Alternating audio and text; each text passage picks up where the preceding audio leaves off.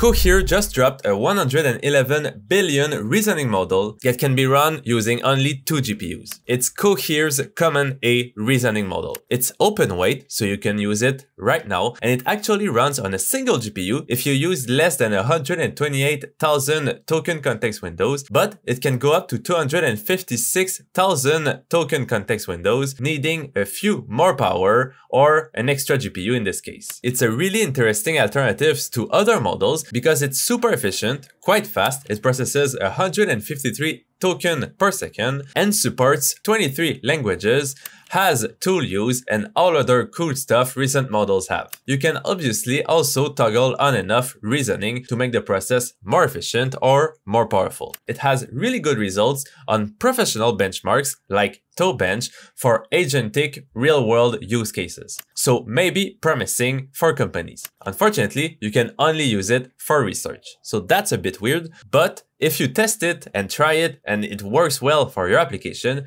you can talk to Cohere to have a contract to use their model, which might be very interesting for local companies here in Canada that wants to work with a Canadian provider rather than one in the US. In any case, it's an amazing model for research purposes and you can have a deal for commercial use. So it's a very interesting alternative that I believe we can trust. I'm really excited about Cohere's development and glad to have such a company in Canada. Let me know what news I should cover next and I'll tag you. I'm Louis-François, CTO and co-founder of throughput, and follow me for tomorrow's No BS Roundup.